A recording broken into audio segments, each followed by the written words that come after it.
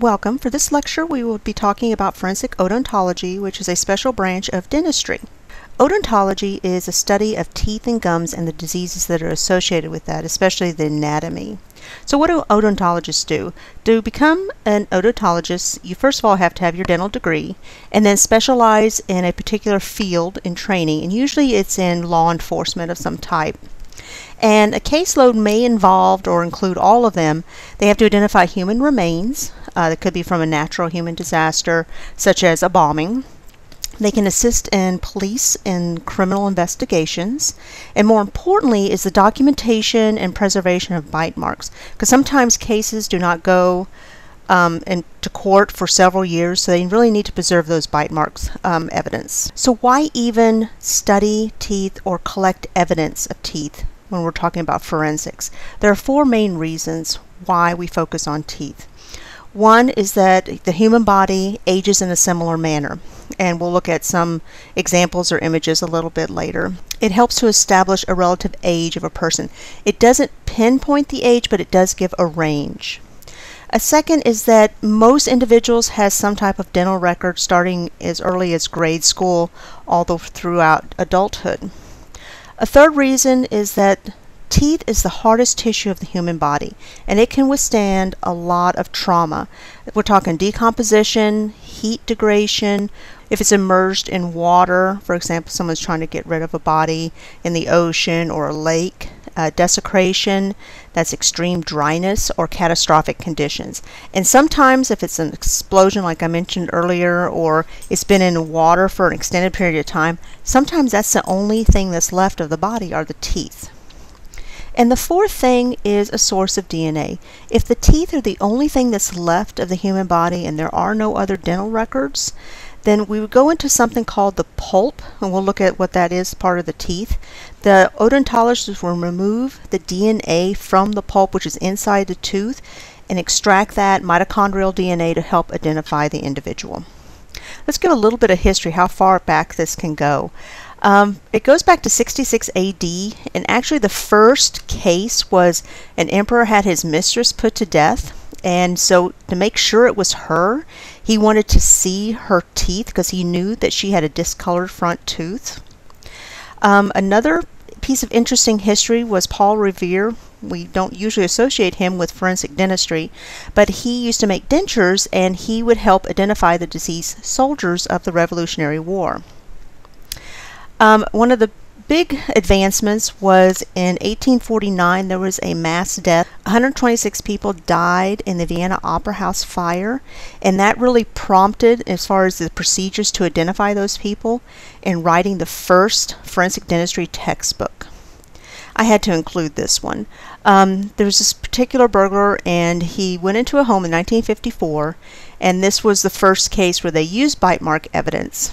Anyway, he went in, robbed the house, and I guess he was hungry in the middle of the night or whenever he did this, and he found a lump of cheese, and he took a bite, and I guess he didn't want it anymore, and he left it on the counter, and they were able to trace that back to him. They had other evidence, obviously, but they used this as a piece of evidence to convict him.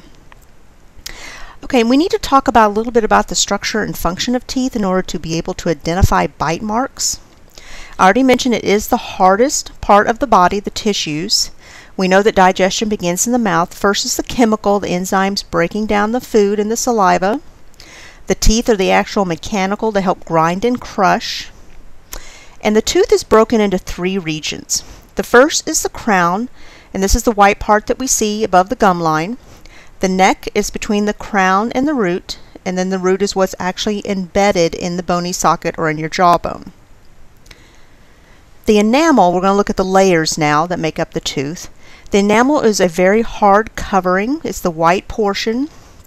Calcium carbonate, calcium phosphate is what makes it so hard.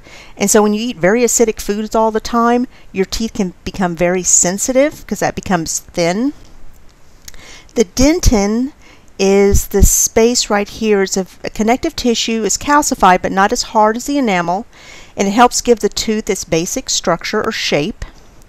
The pulp, as I mentioned earlier, is where you would extract the DNA. It's softer than the other two connective tissues, and it contains the nerves and blood vessels. So if you have a cavity, that hole is going to tap into where all those nerves are at, and that's why it hurts so bad.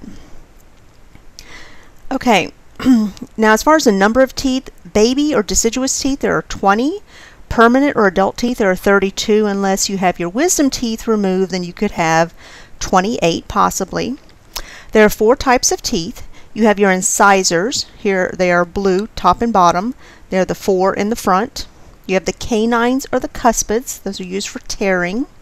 Those are more of the pink. We'll look here at the top. Then you have the premolars, and then you have the molars in the back. Now each type of tooth will vary in size, shape, and the root type.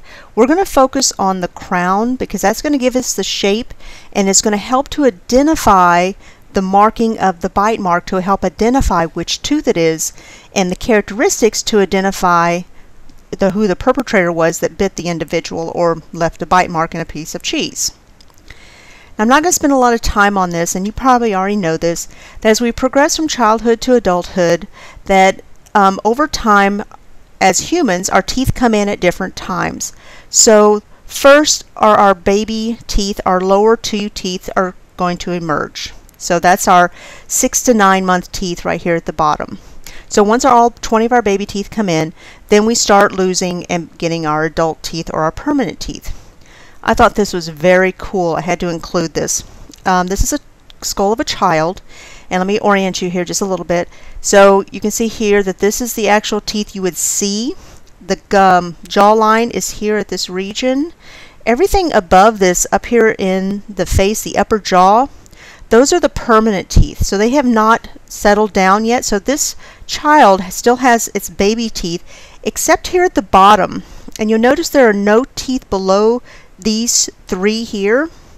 These 2 are the bottom 2 front incisors, and then this tooth, they just lost this tooth, and here's the permanent tooth getting ready to come in.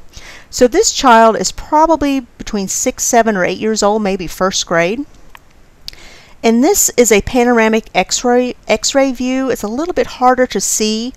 What I liked about this, it points 2 particular things. The top is a little bit harder to read, but at the very back, these are the molars, the wisdom teeth. Okay, those are still up in the jaw. And here you can see the adult teeth. This really bright, what's really shining, they had some dental work done, probably a cavity. So it would really glow if they had any dental work done. Okay, this is what I was talking about on the standard teeth development. So odontologists can look at and give a range. Now, it's not going to pinpoint how old they are, because you know, you may have lost one tooth at age 5 and your friend may have lost at age 6 the same tooth. So it gives a range, especially in children.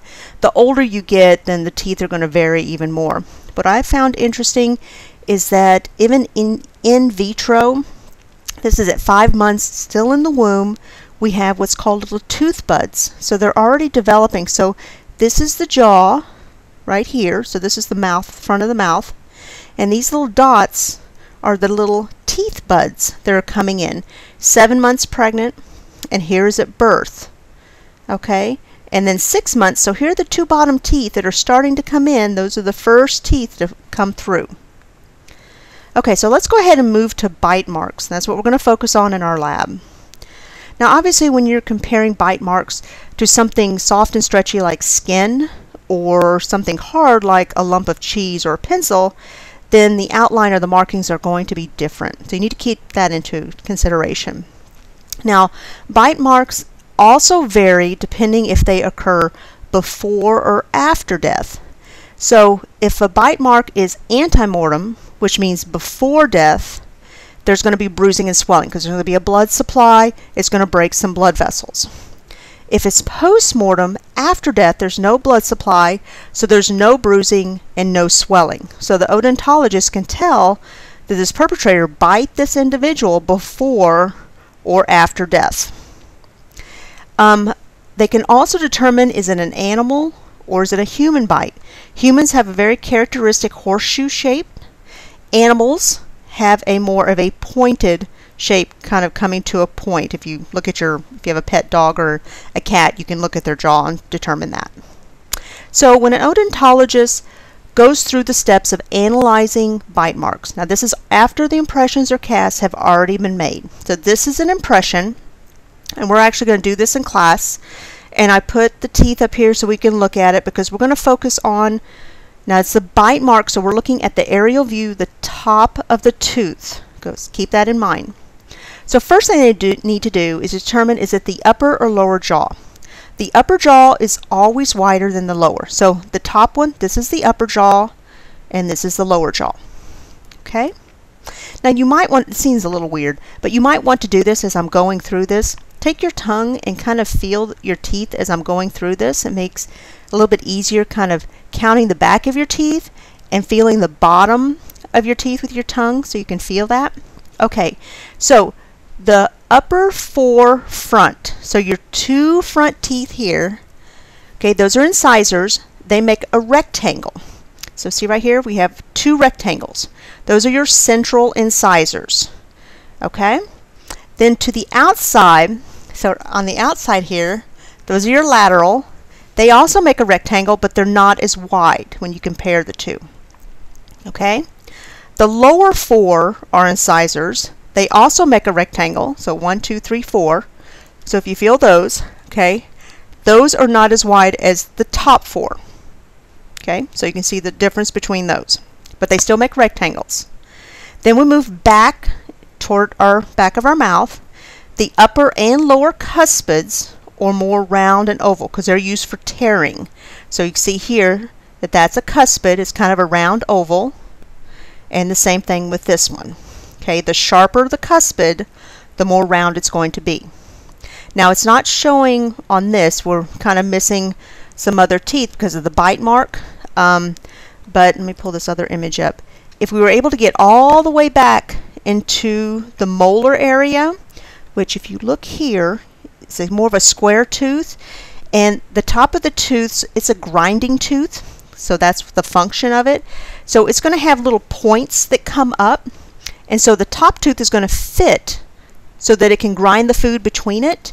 So when it makes an impression, you're going to have 3 or 4 dots in the impression. But it's rare that you get all of the teeth imprints, because you'll find in lab it's hard to get something way back in the back of your jaw to bite down on it. There's usually something in the way, or just the limitations of your jaw or the corners of your mouth will limit that. Okay, the next thing they're going to look at once they determine the teeth, they're going to look at the bite mark itself. They're going to look for a pattern. They're going to look for tooth mark size. Then they're going to start measuring, and you're going to do this also. So they're going to look at the arch. They're going to measure between the molars and the incisors, and they'll go from a molar to the incisor or a molar to a canine, and they're going to get some ratios and measurements to determine how wide the jaw is in the bite mark. And then they're going to do a comparison between the victim's teeth and the suspect's teeth. Okay, so some characteristics they're going to look at besides all of the measurements. Unlike fingerprints, as you move through life, your teeth are going to change, whereas your fingerprints do not. Not drastically. You may have a little cut over it, but they really don't change. It depends on your activity, your health, whether you go to the dentist regularly or not. There's a lot of factors on how your teeth develop over the years. So things that really help odontologists identify a perpetrator is, do they have dental alterations, fillings, caps, dentures. So we all know what fillings are. These are with the metal, and now they have composite, which is more tooth-like. So you can still see them in the x-ray. They still shine, but you just can't see it in visible light. Teeth, the size and the shape, any gaps, cracks, alignment, whether they had braces or not, missing extra teeth. I know it seems a little weird. Any stains, like on the emperor that killed his mistress, to make sure that it was her, the stain on her tooth. And then if there's any irregularities in the jaw, maybe they had their jaw broken in an accident, so that would make it a misalignment of the jaw and the bite mark, and that would have a particular wear pattern on one side. And finally, dentition is the pattern that a set of teeth make when it does a bite mark. You'll notice these numbering, and this is what the dentist will use, something similar to this. Now they have software, but they will go through, they have a universal system, and they number teeth. So adults have a numbering system, 1 through 32, and children that have, for the primary teeth, have a lettering system, A through K. So they have 20 teeth. And so down here at the bottom, any work that's been done, they will make with symbols, they will mark it on there. So an X means that that tooth has been missing or extracted. They'll make a mark if there's been a filling or a cap, or if there's a misalignment, they'll draw a line through it. So we'll do that in lab also. And the good thing is these records are kept forever, and if it's a missing report, missing persons, they actually goes to a particular office that is kept on file until that individual is found or the case has been solved. So the odontologist will compare both the ante and the postmortem records. I thought this was kind of interesting. They were a lot more graphic, believe me. But this is an artificial tooth that they actually did an implant. So this is into the actual jawbone, and then they screw the tooth in, and so now they have what looks like a normal tooth, but you wouldn't know it's an implant until you take an x-ray of it. So that is helpful in identifying an individual. The other good thing about this is like dentures and implants, they have serial numbers. So that can be tracked also. So that's on record. So I've already mentioned implants, bridge work, and all that. We've already saw a portion of this image. I cropped this out so we can look at the molar imprint. Like I said earlier, it's very rare to get a full imprint because things get in the way. Clothing can get in the way when you do a bite mark. What they will do, you've seen this scale before. This is a photo scale, and they always do a 1-to-1 ratio, because if they do a cast, they have to have it exactly right in order to match it up perfectly. It's like a jigsaw puzzle. The pieces have to match up perfectly, so it has to be a 1-to-1 scale. They will take both color pictures, black and white photos, so they can look at the contrast. Now, you'll notice here that there's a lot of bruising, so that's ante-mortem. So this individual was bitten by the perpetrator while they were still alive. Okay, so this is the cast I was talking about. So this is of the perpetrator, and so you can see they're aligning the bite mark up to see if it matches. They take an impression if there are not enough deep enough impressions. A cast is if there's more of a puncture wound that they can get the median down into it to actually lift out a cast from it. So usually they do transparency tracings. And then they'll compare the two and take into consideration any swelling inflammation from the bite mark. Now, with the advancements, just like fingerprints a long time ago, we didn't have a database. But now, through technology, we now have a database that we can go to, the CODIS, that we can identify suspects. And we're getting there with odontology. So what they'll do is they're starting the process where they will start scanning in, looking for matches. And right now it's called an odontosearch. And they'll compare the database of missing people, felons, and government workers. So that's where they're starting now.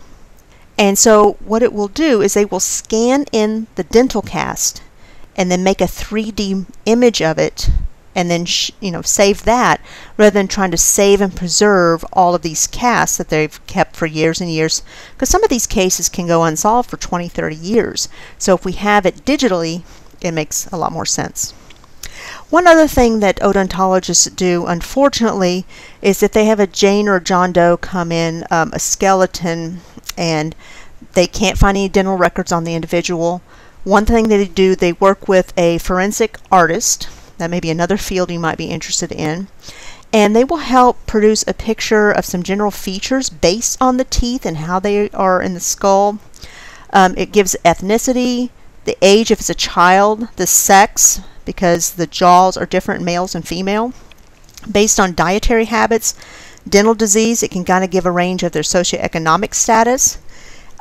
This case I'm not familiar with. I couldn't find anything on this, but I like the pictures because I don't know if you can see these little things sticking off the skull. These are like depth skin markers, and what it will do, based on their ethnicity, male or female, the artist, if they're using clay, can make a sculpture or a bust of the individual. For this particular one, they did a drawing, and here's the woman. This was a missing person, but I don't know the case.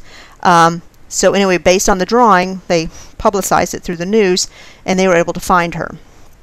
This one, this is a very sad case. I'm not going to go into it. It is really sad. If you're interested, you can go online. In 2001, this was here in Kansas City. Her name was Precious Doe. Part of her was found in Kansas City. And anyway, basically what had happened is several years went by. They could not identify this child. From the teeth and the dental work and the forensic artist and the odontologist, on the right is a bust that they created. And then once they spread that out across the nation, they were able to find who this little girl was. And so they were able to identify that Precious Doe was Erica Green. Okay, I want to save this one for last. I could have added this with the history information, but when I think of bite marks and forensics, this case always comes to mind. This is about Ted Bundy. I don't know if you've heard about him. He's an American serial killer. He murdered several young women between 1974 and 78. There was no evidence of who was committing these murders. Just by random chance, police officers stopped Bundy for a traffic violation, and while in custody, he admitted to committing some of these crimes, and then he escaped. And while he had escaped, he killed 2 more women. He had a very unique bite mark, and the bite mark, along with other evidence, he had left this behind on one of his victims, and it helped lead to his conviction and finally his execution. So it was very vital in bringing him to justice.